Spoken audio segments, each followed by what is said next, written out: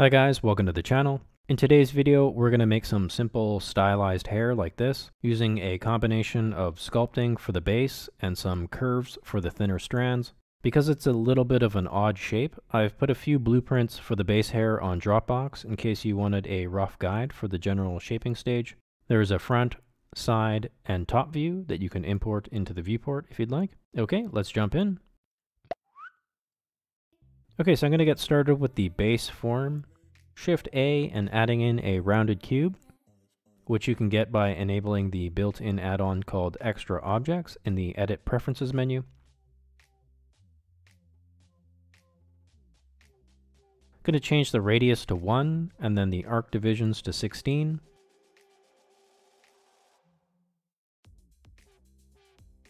S to scale it up.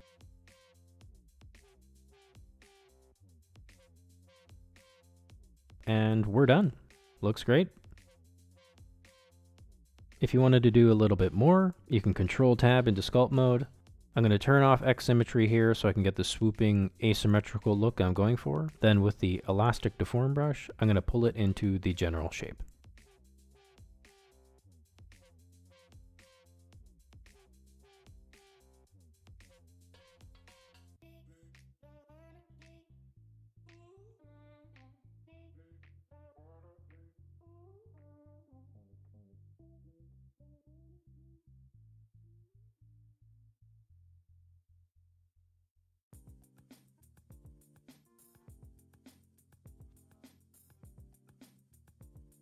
Once I have the general shape, I'm going to increase the resolution of the object so I can get a little bit more control over the shape by pressing Shift R and decreasing the voxel size.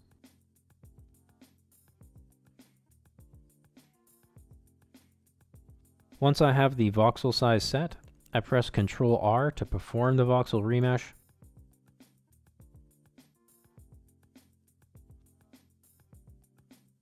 Now quick smooth by holding Shift.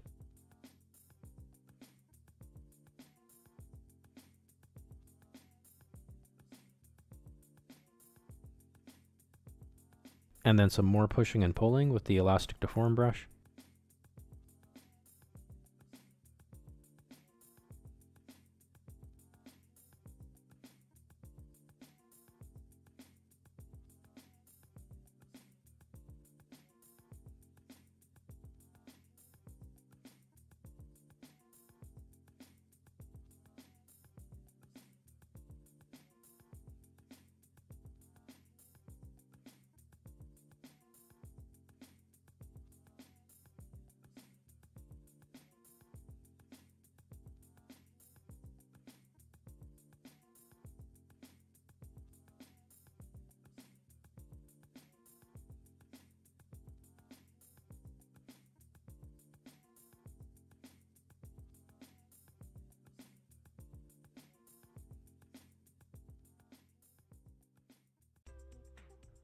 Okay, now I'm going to switch to the clay strips brush here and then invert it by holding Control to start carving out some subtle waves in the hair.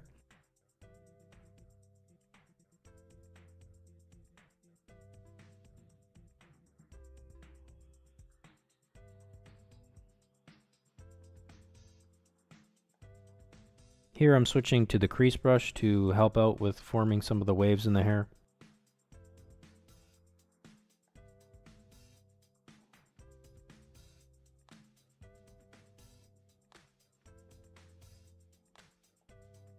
And then some more smooth brush to take down the sharp edges a bit.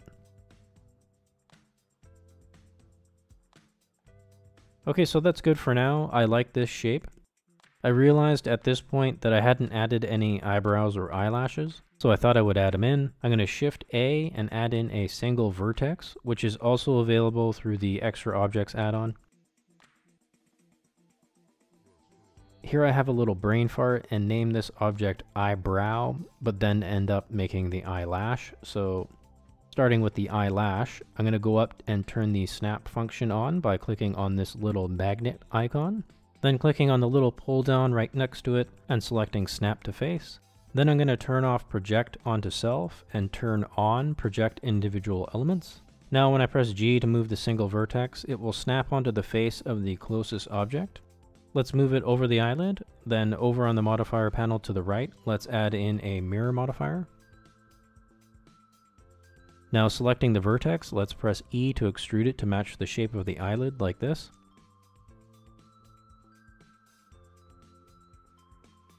I'm going to kick out the last vertex a bit like this, just to create a more dynamic, stylized eyelash.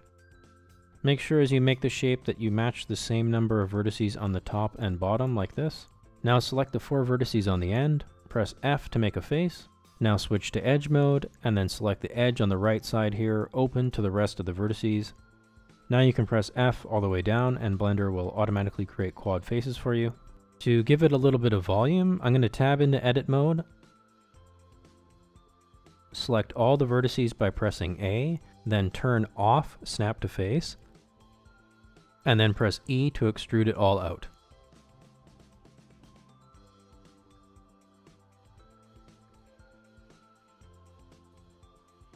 I'm going to rotate these vertices around a bit to get a tapered shape as the eyelash goes towards the middle of the eye.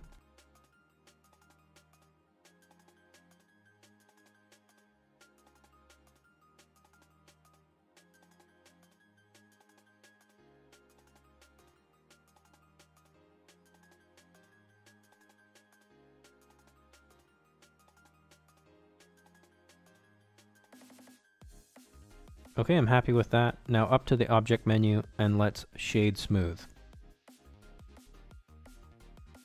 Then over to the modifier panel, let's add in a subdivision surface modifier.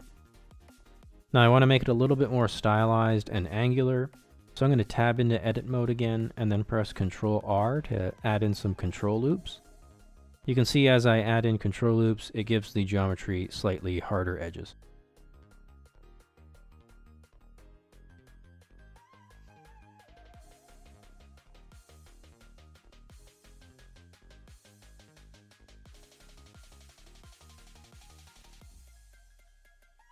Okay, now onto the eyebrows. Tabbing into edit mode, I'm going to select a single vertex, turn snap to face back on, Shift D to duplicate this single vertex and then move it up.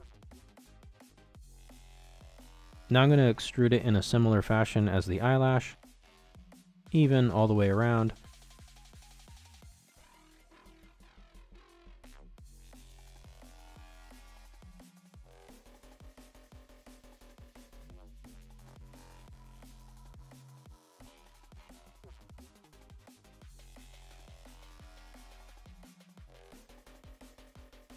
F to make a face, switch to edge mode, select the edge open to the rest of the vertices, and then press F all the way down.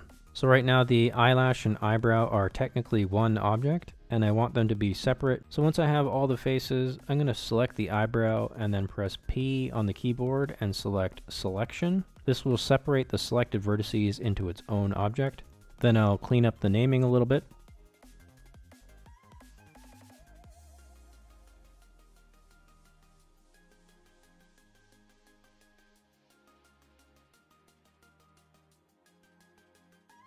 So if you wanted it so that the eyebrow will follow any sculpting edits you may make in the future, you can add in a shrink wrap modifier and make the target your sculpt.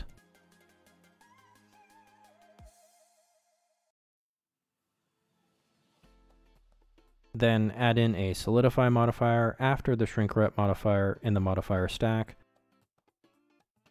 And you can play with the thickness slider to get your desired look.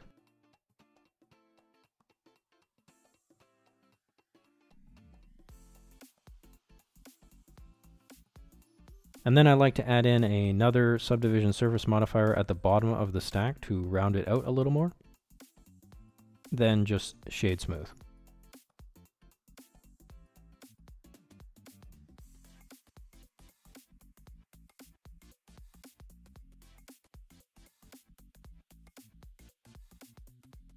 Okay, now let's get back to the hair. For the long, thinner strands, I'm going to use curves. So Shift A and select Curve, then Bezier. I'm going to name this Hair Bezier Curve. This will be the length of the hair. Then Shift A again, select Curve, then Circle, then rename it Hair Bezier Circle. This will be the width of the hair. With the Bezier circle selected, I'm going to tab into edit mode and pull the handles around to make a shape like this.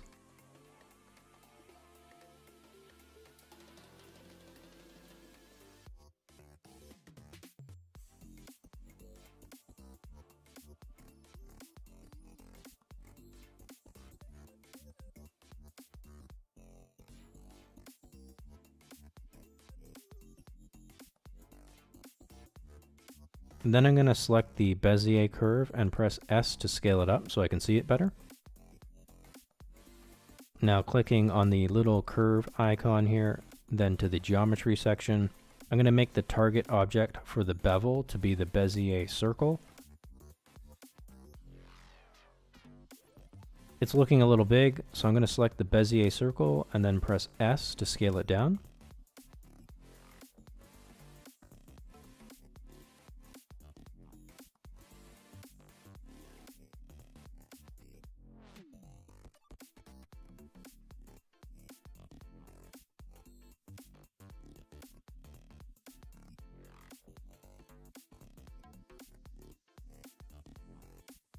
That's a better size, I think. So now I'll tab into edit mode, and then it's just a matter of pulling the handles around to get the desired shape. Here I subdivide the curve so I can get another handle for better control over the shape.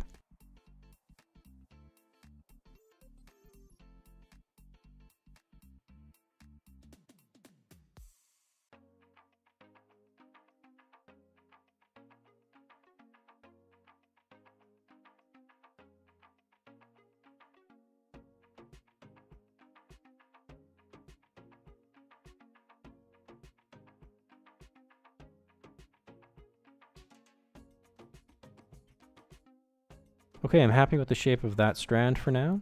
I want to add in another slightly thinner strand to make it a little bit more dynamic. So I'm going to select the Bezier circle and then Shift D to duplicate it. And then I'm going to select the Bezier curve and Shift D to duplicate it as well. Now with the new Bezier curve selected, go to the curve panel and down to the geometry section, change the bevel object to the new Bezier circle.001. Now select the Bezier circle.001 and press S to scale it down to make a thinner strand.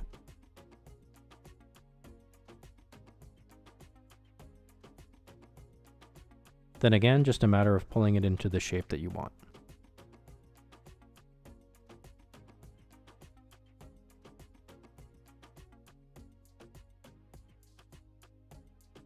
Okay, now working our way back to the base hair, I'm going to Shift R and increase the resolution a bit by lowering the voxel size. Then Control R to perform the voxel remesh. I'm going to start with the clay strips brush to lay down some channels of hair and give the hair some more flow.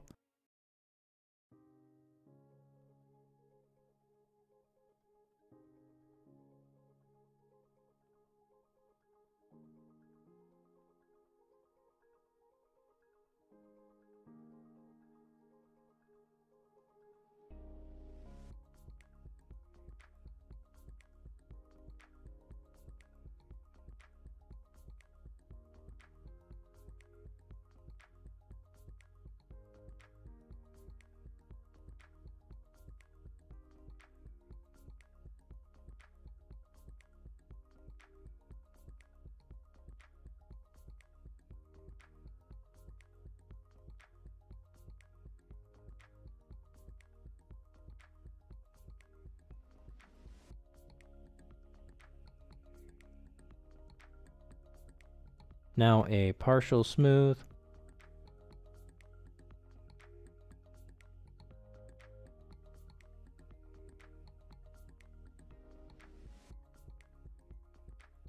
Then I'm going to hold Control to invert the brush and do it again to create some more levels to the hair.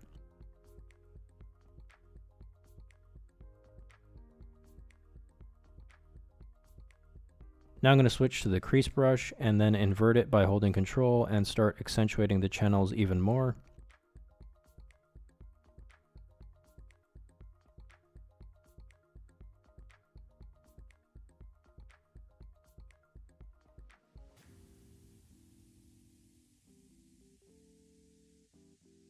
Then some more partial smoothing.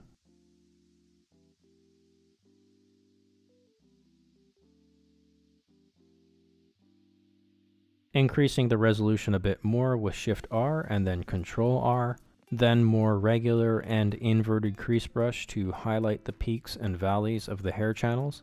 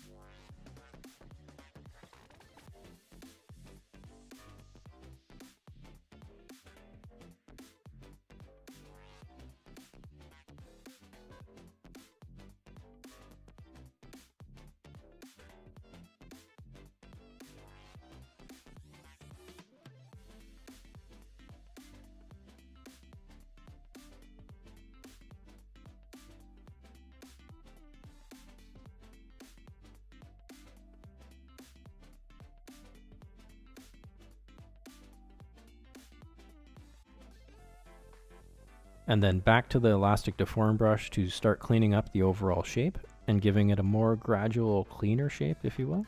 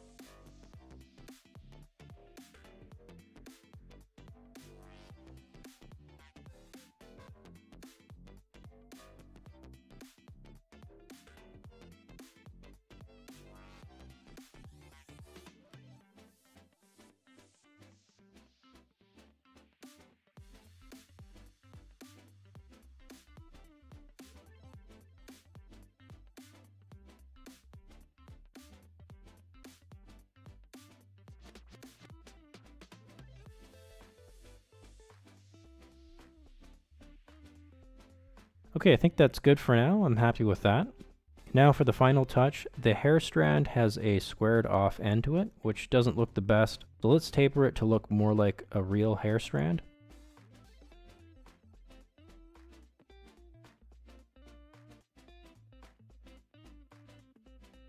I'm going to select the strand and then press F3 for the search menu and type convert. Then select the bottom one in the list, convert to mesh from curve. So now tabbing into edit mode, you can see the curve is now an object with volume. I'm going to alt left click the end loop here and then press O on my keyboard to turn on proportional editing. Now when you press S to scale, you will see a circle that you can adjust with the scroll wheel of your mouse. This determines the gradual effect the scale on the selected vertices will have on the other vertices within the circle, allowing for a nice gradual taper. So that's it. There is one way you can make some stylized hair for your character. It could benefit from some paint and texture, but we will touch on that in a future video. In the next video, we will work on adding in some clothes, armor, and other accessories. I have a little Facebook group going now where you can share your work and ask questions a little easier, or you can just hit me up on social media somewhere. I love seeing your guys' stuff. Anyway, thanks for watching, guys. I hope it helped, and see you in the next one.